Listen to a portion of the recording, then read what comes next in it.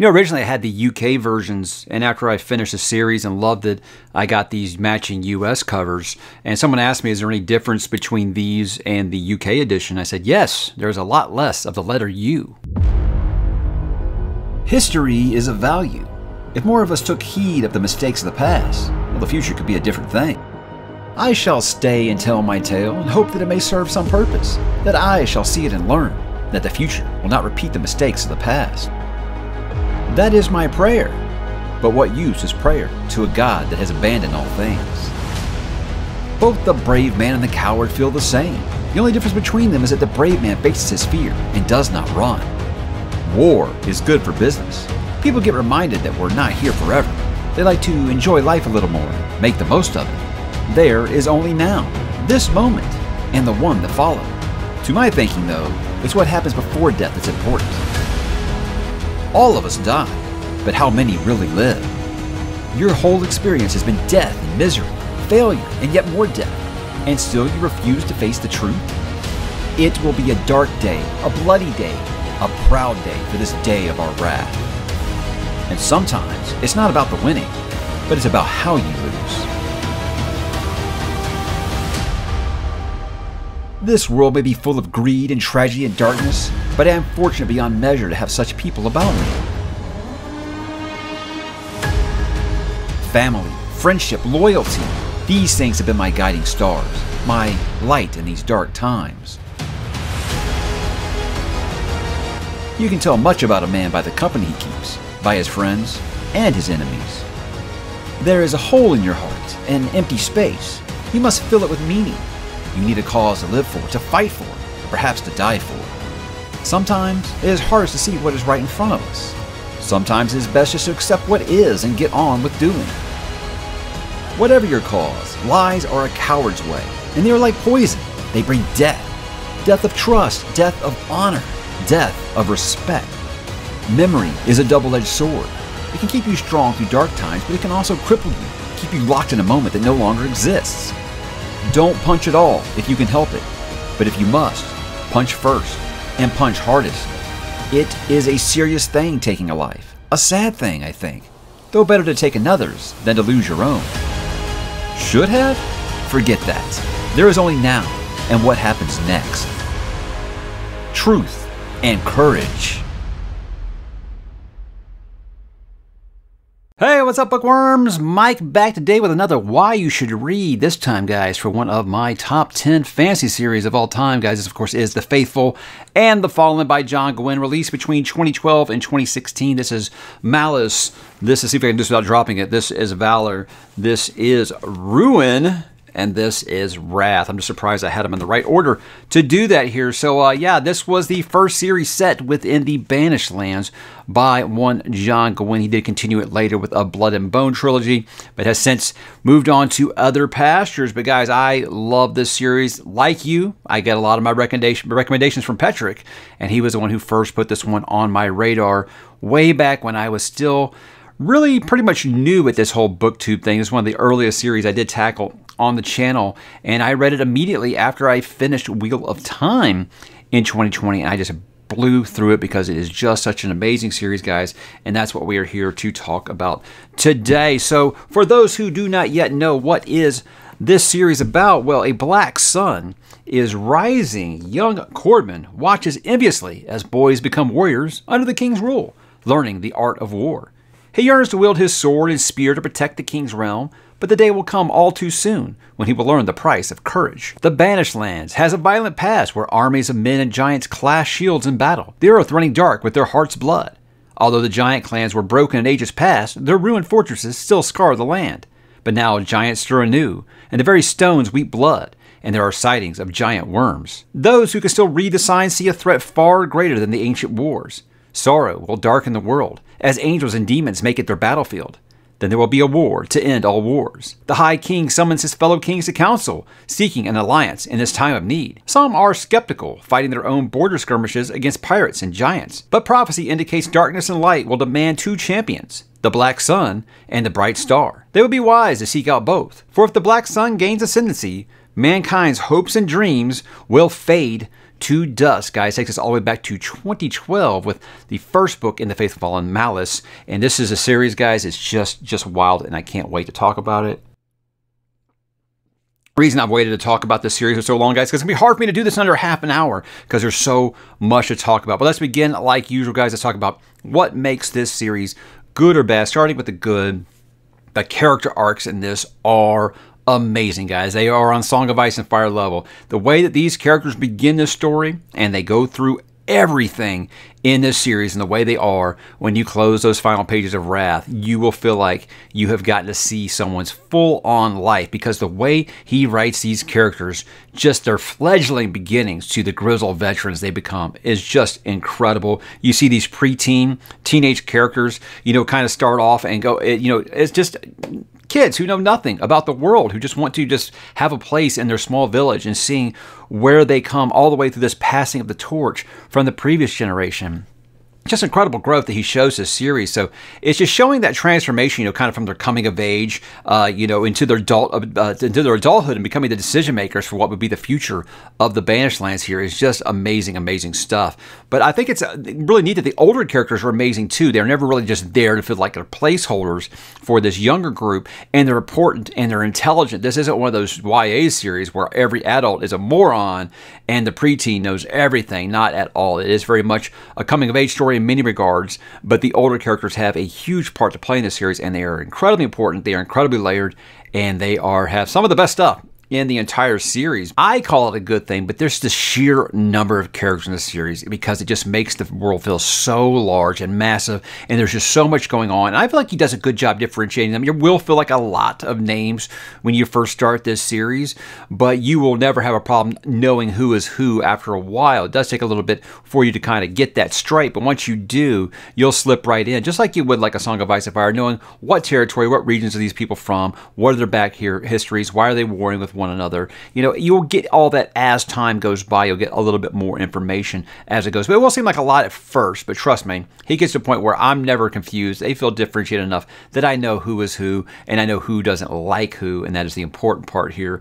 But I love the number of characters and how they change over the course of this series. You'll see, you know, for example, we got Corbin, Kywin, Veritas, ℚ𝕤𝕤. They're kind of like the coming of age point of view characters in this. They're the kind of bigger players, and there's several, but they're kind of the bigger players, and you will kind of see the series kind of grow with them as they do enter into adulthood. But then you got Macwin, you got Gar, you got Fidel, you got Lycos, you know, kind of the old guard or the current rulers, and seeing their point of view and what the world is like. They're a little bit more jaded, obviously, than our younger characters will be. And it just gives so much depth to this story, because you're seeing it from different, I guess you say different generations, different age brackets, and seeing how they view the Banished Lands. And it is a quite a grim place, but you know, you will see the optimism versus the jaded pessimism versus some of those older characters, and just the different outlooks on life between all those older characters as well. And I think that's very, very important. I just love the way that all the relationships develop in this book, be it romantic, be it friends to enemies, be it enemies to lovers, just the redemption arcs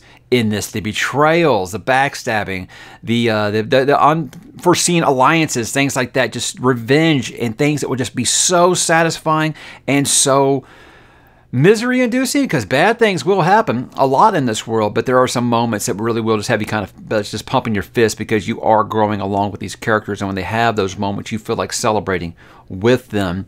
Animal companions, that's always something that's really special to me. But this doesn't just have the greatest hits. Yes, it has a wolf. Yes, it has a horse. But there are other animal companions in this that I'm not going to spoil for you. I'd like to you to find out on your own what those are.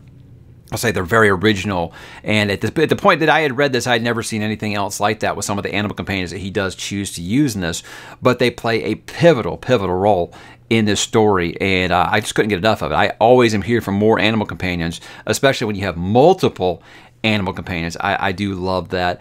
As far as the content, I guess you would call it noble dark. I know a lot of people have been asking me, like, is this series grimdark? Is it YA? What is it? I guess you would call this noble dark. I was trying not to break it down like that. Noble dark, it says flawed characters that are you know, striving to maintain their moral compass in kind of terrible circumstances. I think that would be the best explanation. I feel like, say if you have Brandon Sanderson right here and you have Joe Abercrombie right there, John Gwynne can be somewhere right in the middle. You know, he is, characters are going to die. There's bad things going to happen to them, but he's going to avoid the bad language and the overly sexual content and things like that. So I feel like it is very much adult fantasy, and it is a brutal world. Don't get me wrong. He's just not going to spend too much time telling you how the sausage is made and just kind of linger there like a Joe would. And he's also not going to make up, goofy curse words like a Brandon Sanderson would. I think that fits in his world, but it wouldn't fit in this one. So I think this is a good medium place there.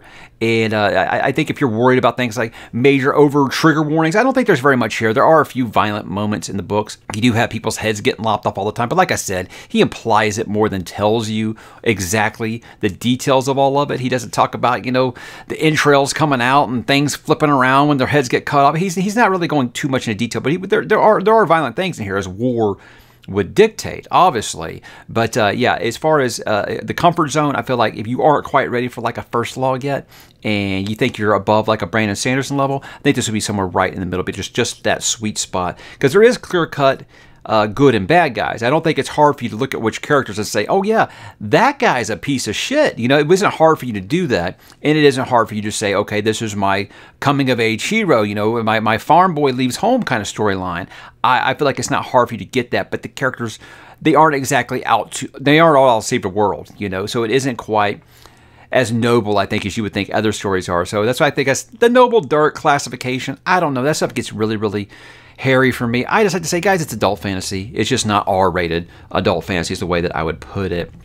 But I will say that no character is safe, and it's everybody's on the chopping block, man, woman, child. It does not matter to John Gwynne. I call him Old Vicious Pen because he has no problems taking characters away that you love. And the body count, guys, it is on a George R.R. Martin level. The body count is extremely high.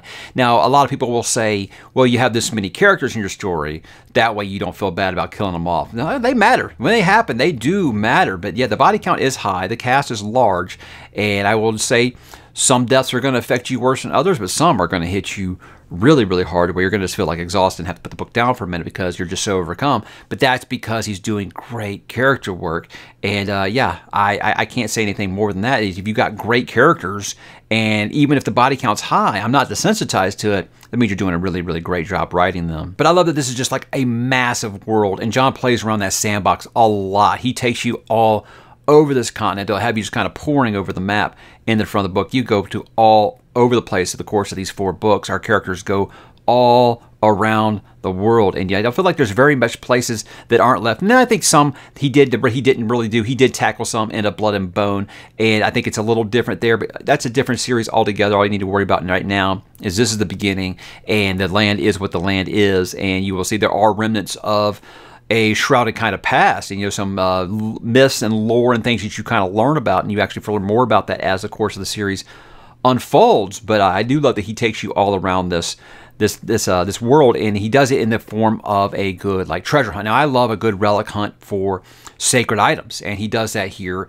in great ways. I also love when you play with prophecy a little bit, and what I mean by that is when you say that prophecy, it's not wrong, but it can be misinterpreted sometimes. That's something I feel like he plays with really, really well. So you will get prophecy, you will get the relic hunt and things like that. You will get things that feel very familiar to traditional fantasy, but he makes it in a way that it seems very fresh, almost kind of that Michael J. Sullivan way where this isn't anything I haven't heard of before. But I like the way that you're doing it because it really does make sense. I love the non-humans and the inhuman. Is that the way I would put it here? Because you got some great villains that are just bastards. I mean, they are just horrible, horrible human beings. Like I said, you have no problems deciding who is the good guys and the bad guys here. But again, not everyone is quite as morally black or morally white. There is a little bit more gray in there. And again, these characters aren't always trying to save the world, but they will try to do the right thing unless they are some of those inhuman ones. And then for the non-human characters, I mean, awesome stuff like giants riding giant bears and worms and other things I won't really talk about, dregs. There's other things in this series that again, I don't want to ruin the surprise for you. Just know that there are lots of creepy crawlies in the series that are very, very exciting to read as a fantasy fan, and will have you kind of Googling, what exactly is that? And you'll be like, oh, I never knew that's what it was called. Hey, you know what? Honestly, I'll be honest, and this is the American in me, I never knew that a baron was a child before I read this series. So we all learn some new things. So I do love that it's so fast-paced, guys. It just has these quick, snappy chapters. This series is the essence of one more chapter, one more chapter, one more chapter. Next thing you know, you went through 200 pages, and it's 2 a.m. You got to go to work in a few hours. And I have seen very few. Maybe Red Rising is the only thing I've seen do it that well, to where you're always, I got to quit in the middle of a chapter because I know the way he ends these chapters, I've got to keep reading the next one. And you feel like because they are short, you can just do one more chapter every time. It's just so fast paced, and I love how much you can just get in a single sitting, because these books, they're bricks, but you'll get through them really, really quick. But no book series is perfect, right? So let's talk about some of those things that might not work for you. I don't like to say, I might need to change the name of this category from good or bad, because I always say I don't necessarily call them bad, but there's some things I think you might need to be looking out for. Now, these didn't necessarily bother me, but I do hear some complaints about how it takes too long to get going. Now, if you have read any traditional fantasy whatsoever, and you start at a small level and you get used to everybody's way of life, that way when it all goes to shit, you understand, you sympathize with the character. Well, that's prevalent here. You do spend some time with our heroes at their small village at the beginning of the story, getting to know everybody, seeing what their life is like. So he takes his time setting up this world. It never bothered me. I have read Lord of the Rings, I've read Wheel of Time, I've read Shannara. You're used to those kinds of setups. Heard the same complaint with A Blood and Bone by, not Blood and Bone, this is a series I get confused with that, A Blood and Fire by Ryan Cahill. It is that kind of same setup where you're getting used to these characters' daily lives, and that way, when the bad thing happens, you're like, oh no, because you can relate to them. So it doesn't just pop off immediately in chapter 1 like a lot of modern fantasy does. It takes its time to set up the world. I think it's better for it, but I know that has been a complaint that I have read and heard a few times. If you're not really into traditional fantasy, I think it might be something that's kind of hard for you, because this will have a lot of things that feel derivative. There are things where it's accused of feeling derivative of A Song of Ice and Fire. There are some things where you can definitely say, this feels very familiar to Bernard Cornwell in the Warlord Chronicles. Now, I've talked to John on the channel, and I know he is a big Bernard Cornwell fan, so I can see where that came from, especially when it comes to like the relic hunting and things like that. I love that. I love that he wears his influences on his sleeve, but to me, it never feels derivative. Definitely not. And I will say, with the Song of Ice and Fire comparison, it's a good comparison. I just don't think the story is anything like A Song of Ice and Fire. I can just see how fans of Song of Ice and Fire would really enjoy this. But again, I don't look at that as a negative. But outside of that, guys, there's not really very many things I can knock this series for, except that it ends too soon. I wish it would have been longer than 4 books. How about why you guys should read it? That's obviously why you're here. You're tired of other fantasy series and authors out there taking forever to finish your series? Well, I think that this might be something that you are looking for, because the series is complete. It is a full story, and you'll leave very satisfied. And if you want to keep going, there is a sequel trilogy to it that takes place, well, later. Let's leave it there. I don't want to give away too much there.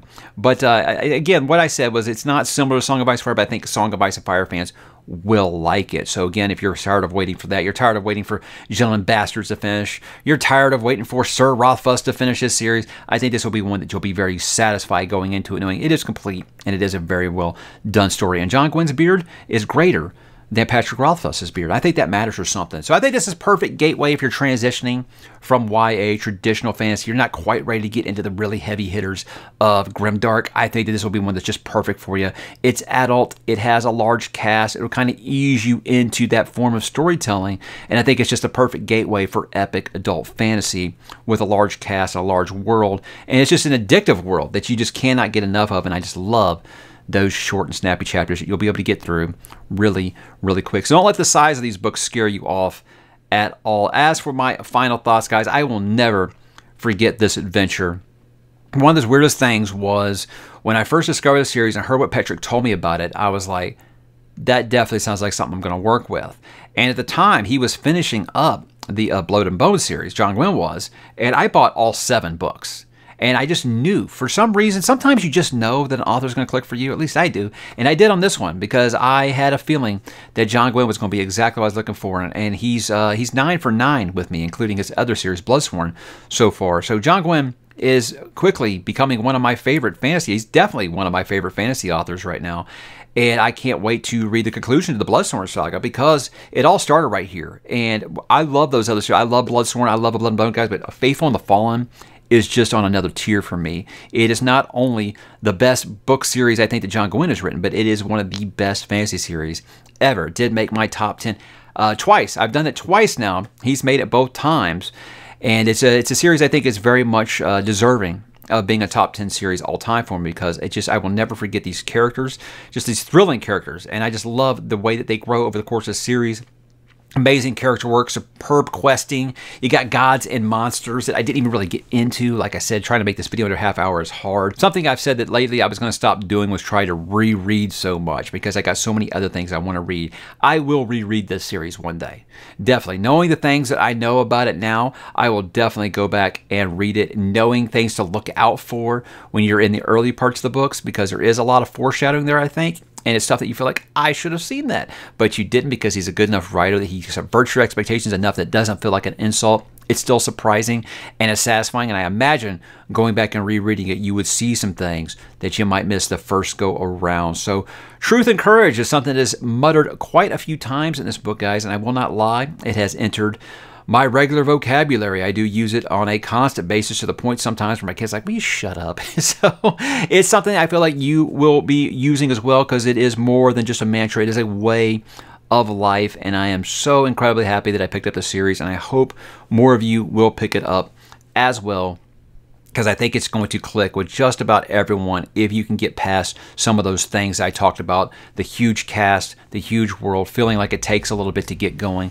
It's all worth it. It's an incredible journey, and I wish I could go back and read it again for the first time, because I do truly love it that much. So, guys, have you read The Faithful and the Fallen by John Gwynne? Drop in the comments, guys. Let me know what you think. Let me know if you have any other questions. I would love to answer them for you, because I want more people to enjoy this wonderful, wonderful story. So, truth and courage, and drop in the comments, and I will talk to you there.